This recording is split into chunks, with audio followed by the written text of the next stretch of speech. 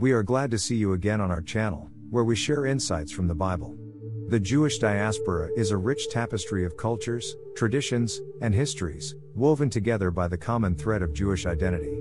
Among this diverse group are communities of Black Jews, who, despite sharing a religious and cultural heritage, have unique experiences shaped by their specific geographical and historical contexts.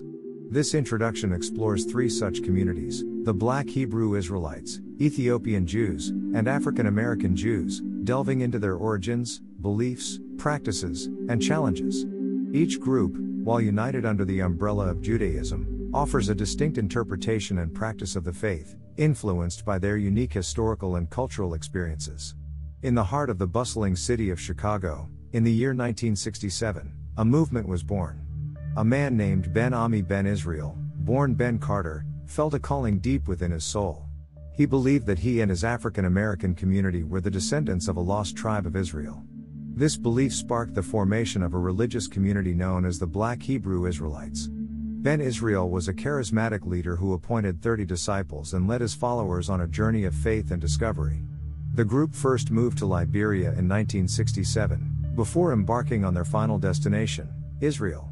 They believed that returning to what they considered their ancestral homeland was a step towards reclaiming their heritage. Upon their arrival in Israel in 1969, the Black Hebrew Israelites settled in Dimona. They adopted Hebrew names to replace those they believed could be derived from slavery. They lived by strict religious beliefs that differed from those of modern Jewish communities in Israel. They practiced veganism, avoiding the consumption of meat, dairy, eggs, and sugar. Polygamy was permitted, and leaders decided who would marry and whether marriage annulments would be allowed. However, their claims of Jewish heritage sparked substantial debate in Israel. Israeli law offers citizenship to all Jews throughout the world, but the Black Hebrew Israelites could not produce any evidence to substantiate their Jewish heritage. After much investigation, the chief rabbinate of Israel decided that the Black Hebrew Israelites were not really Jewish and were not entitled to citizenship. Despite this, the Black Hebrew Israelites were allowed to live, work, and receive health care in Israel. They were given loans to meet their basic needs. However, their non-citizen status did not provide the free education for their children, tax exemptions, and loans for permanent settlement that were available to Jewish immigrants. Throughout the 1970s and 1980s, the Israeli government did not take steps to deport the Black Hebrew Israelites, but neither did it offer them citizenship. This led to heated discussions in the country. Despite the challenges, the Black Hebrew Israelites remained steadfast in their faith and their belief in their ancestral connection to Israel. Today, most Black Hebrew Israelites live in Dimona, Israel. Their community, known as the Village of Peace, is a testament to their journey of faith and their determination to reclaim their heritage. Despite the ongoing debates about their status in Israel, the Black Hebrew Israelites continue to hold on to their beliefs and their identity as descendants of a lost tribe of Israel. Their story is a powerful reminder of the enduring human spirit and the quest for identity and belonging. In the heart of West Africa, a kingdom was charted by British and French mapmakers in 1747. This kingdom was known as the Kingdom of Judah. Some scholars argue that the name bears no significance to the biblical Judah, but there is considerable evidence to the contrary. The presence of Hebrews in Africa is generally traced back to the siege of Jerusalem in 66 to 70 AD. It is estimated that during the period of Roman rule from Pompey to Julius, 1 million Hebrews fled into Africa fleeing Roman persecution and slavery. In West Africa, Judah is bordered by the Gold Coast, Ghana, to the west and Benin to the east, and is situated within modern Togo. Judah has a complex history, the result of colonization by England, France, Portugal, and the Dutch, and domestic conquest by the Kingdom of Dahomey in 1725.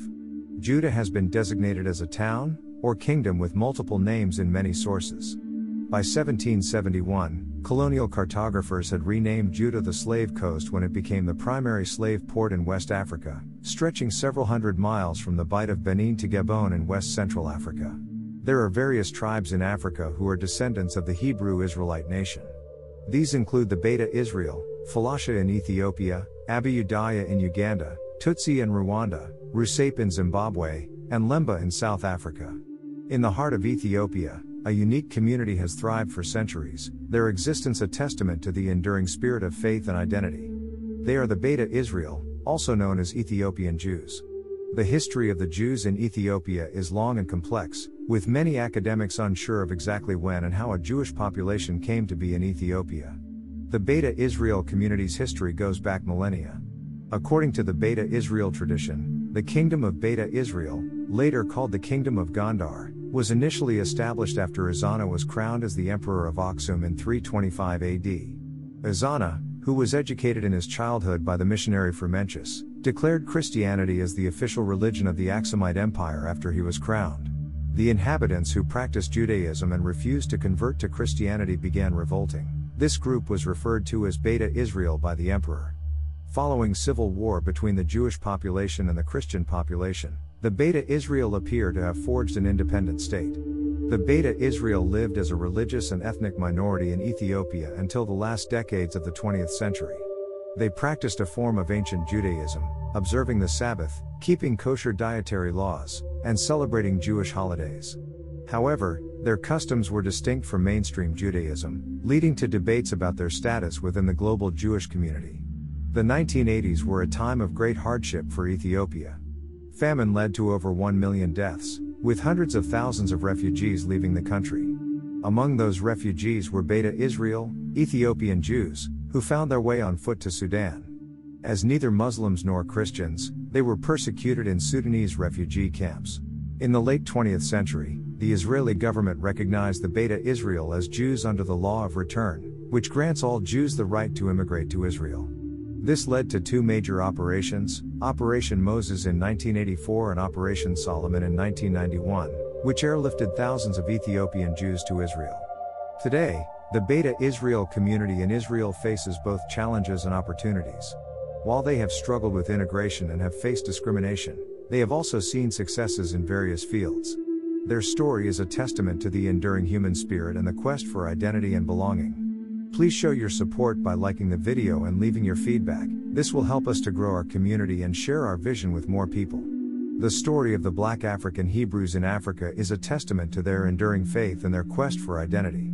Despite the challenges they faced, including persecution and slavery, they held on to their beliefs and their identity as descendants of a lost tribe of Israel. Their story is a powerful reminder of the enduring human spirit and the quest for identity and belonging. The Black Hebrew Israelites, Ethiopian Jews, and African American Jews each represent a unique facet of the Black Jewish experience. Their stories highlight the diversity within the Jewish diaspora and underscore the intersectionality of racial, cultural, and religious identities. Despite the challenges they face, these communities continue to affirm their Jewish identity, enriching the tapestry of Black Jews with their distinct threads of tradition and belief. Their resilience and commitment to their faith serve as a testament to the enduring spirit of the Jewish people.